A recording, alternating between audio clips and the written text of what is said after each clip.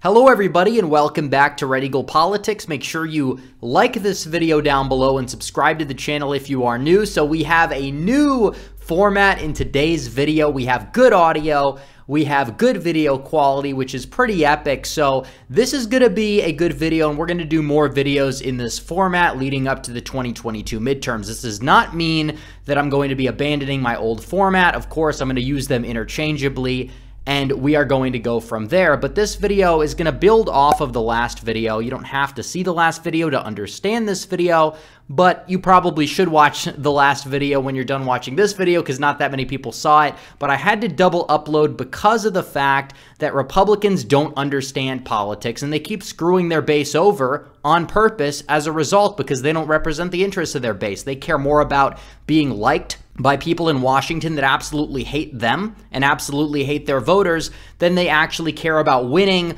or they actually care about results. Democrats understand that politics is a game. It's kind of like a team sport in a way, one could say, but at the end of the day, you actually have to play to win. You know, you can't just be rooting for your team when you're throwing interceptions nonstop like the current Republican Party always does. You actually have to win. You have to reward your friends and punish your enemies politically. Of course, we understand this. Democrats do that all the time. Republicans, I think, are starting to get it. We see more and more America First Republicans rising the ranks. You see people like Ron DeSantis in Florida using political power for the benefit of the base. And as a result, Florida is moving to the right, and Ron DeSantis is wildly popular. So you take all of these things and you put them into perspective. What is the actual winning strategy? Is it the winning strategy of years past where you just only talk about tax cuts and nothing else? Or is it America first? Is it intervening in foreign wars, but maybe we'll reduce your taxes by 5%? Or is it a strong immigration policy and putting the people first of this country instead of the people of my Ukraine, right? This is the real question. What is America First conservatism and what is establishment conservatism? Most people know already. But for those who don't understand, America First conservatism focuses on a more non-interventionist foreign policy. Doesn't necessarily mean full-out isolationism, but definitely is a lot more non-interventionist than what we are now. We also do tend to support some right-wing economic policies like lower taxes and reduced regulations, but we also understand that big business is a problem. We understand that corporate power is a problem and these woke corporations are in bed with the government and they're going rogue. And we understand that our trade policy, this just nonchalant free market policy without any tariffs or anything, is destroyed in part American manufacturing. We understand that. When it comes to immigration, we are not just anti-illegal immigration, we are actually just anti-immigration as a whole. We want to reduce the number of legal immigration significantly as well as ending illegal immigration because we want to put the people of this country first. And when the people of this country are not being put first, we need to put all of the focus that we can on them so we can fix the problems at home before we fix anything else abroad. And also, we don't cave on social issues. We don't cave. We understand that a slippery slope is a real thing. It applies to the alphabet agenda. It applies to a lot of these woke, leftist, Marxist movements that they've been shoving down our throats for decades upon decades now. And it's only going to get worse from here. But the GOP establishment, they cave on that.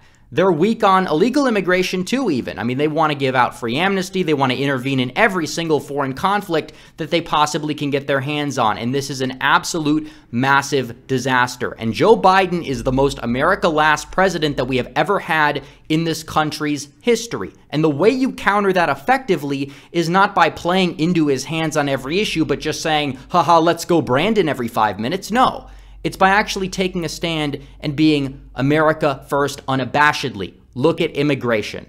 We're mainly going to focus on illegal immigration, talking about Biden, but obviously legal immigration should still absolutely be reduced. Trump put a moratorium on legal immigration for COVID. Biden, day one, got rid of it because he wants more voters. He wants more power. We know that. But when it comes to mass immigration, we've had 4 million illegal border crossings during Biden's presidency so far. 1 million of those people have been apprehended and released into cities, mainly in swing states, by this administration. This is a problem. You look at Arizona, Texas, I mean, South Texas even, where it's like 85% Hispanic, but a lot of them are Tejano. They've lived here for generations upon generations. You see Republicans winning mayoral elections down there. You see Republicans flipping congressional districts that they have never won in history because the border is a winning issue. Mayra Flores ran a campaign title, I believe her slogan was God, Family, Country, and she talked about why immigration was a problem, and as a result, she was able to win voters. As a result, Republicans will say, we need to cave. We're going to win Hispanic voters if we give amnesty, and it's like you give amnesty and you don't even get 40%. Whereas you have Republicans that are strong and run good campaigns, and they're actually winning some of these voters. Obviously, South Texas Hispanics are very different than Hispanics even in DFW or in California, but still, they don't understand politics whatsoever. You have to take a stand on immigration. That's going to help you with every single voting group in the Southwest, especially where it does matter.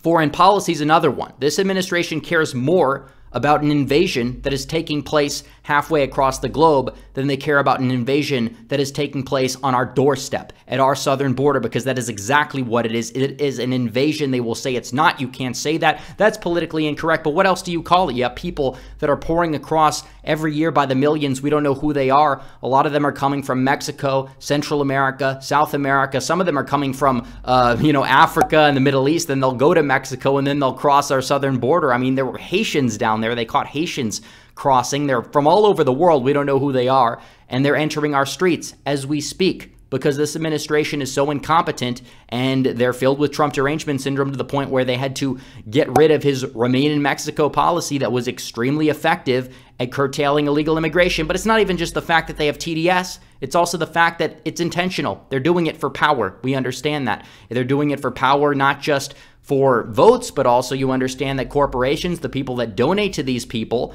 they benefit from having the pool of low-wage workers. They benefit from that too. And they'll just package it under diversity and inclusion while they're the ones that see their profit margins increasing. It's hilarious, isn't it? But that's the way that it works. We have to be America first. Stop sending money to Ukraine.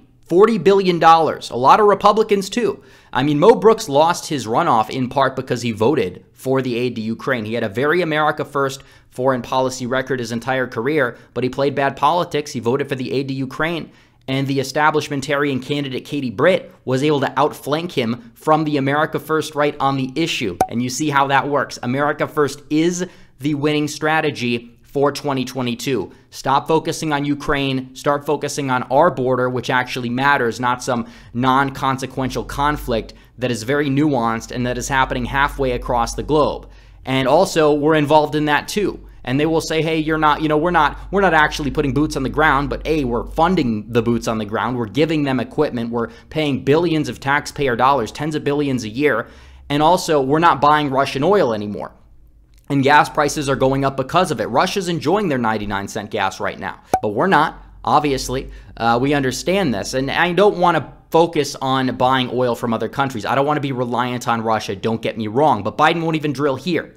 He won't drill here. And as a result, gas prices are going through the roof, and it's only getting worse, especially because of the conflict that is happening. You have inflation out of control. We have a problem here. What are our leaders focused on? They're focused on Mo 16, a lot of Republicans included, the neocons in the party, and they're on their way out.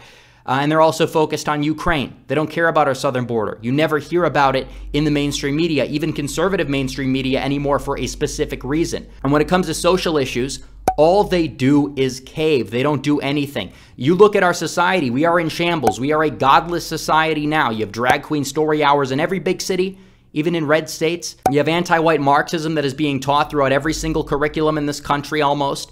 And Republicans are finally waking up on this issue. It was a winning issue. Whatever you think of Glenn Youngkin in Virginia, he's not like this America First Republican, but he ran a very good campaign that was very anti-indoctrination. And he won in a Biden plus 10 state on the issue of indoctrination and getting rid of anti-white Marxism in our education system, better known as critical race theory. So you understand how this works. We have to use power, the power that we have, to advance our agenda, because that is what the opposition does to us. And if we are too afraid to wield power, we are going to lose. And that also brings us to the last point that I wanted to make in this video. Use any power that we can to curtail woke capitalism. Ron DeSantis has done a great job of this against Disney in Florida. We understand that. He also has punished corporations that have enacted workplace jab mandates. You have to understand that we need to use the power that we have. We win elections for a reason.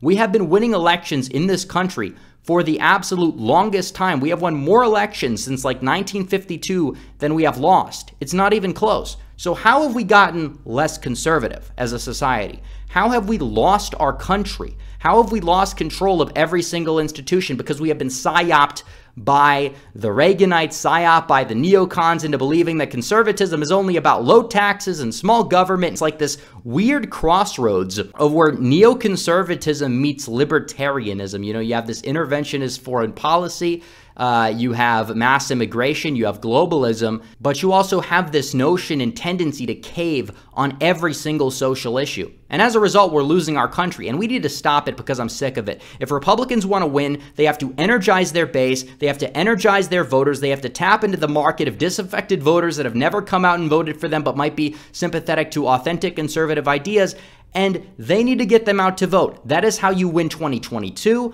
That is how you win 2024. That is how you win every single ensuing election. You don't sit here and pander to groups that are never going to vote for you. You don't sit here and cave in on every single social issue like gun control so you can maybe get like 5 suburban women in the country who otherwise may have not voted for you to vote for you. No, absolutely not. You know what you need to do? You need to go out there and be just unabashedly unwavering in your convictions, and if you're able to do that, we are going to win as many elections in this country as possible. You're going to win states that you otherwise would not have thought about. Remember Donald Trump? Remember Trump came along in 2016. He said, we're going to win Michigan. We're going to win Wisconsin. We're going to win Pennsylvania. Like, people looked at him like he was crazy. I mean, even on the right, these right-wing strategists said, no, he's not. You know, he's not gonna win. He's unable to win. He can't win in Virginia, and Bush won Virginia, and he can't win Colorado, so he's not gonna be able to win. You know what Trump did? He went out there and he wiped the floor with Hillary Clinton. He won Wisconsin, Michigan, Pennsylvania. He won Ohio and Iowa by almost 10, and he almost won Minnesota. And in 2024, he's going to win all those states, probably adding Nevada, probably adding New Hampshire, maybe even Maine at large, because Biden's administration is so unpopular. But that is if he runs a good campaign and doesn't run a campaign that's going to pander or cave or just lose the America First energy that he had in 2016. So anyways, guys, keep this all in mind moving forward. We have a very important election to win that's going to be coming up in about 4 or 5 months or so. So anyways, guys, thanks for watching. Like this video down below, comment down below, subscribe to the channel, hit the bell for notifications so you never miss another video. Follow me on social media. The links are all in the description down below. And also check the pinned comment to join my website and buy my merch. So anyways, guys, thanks for watching. Red Eagle, out.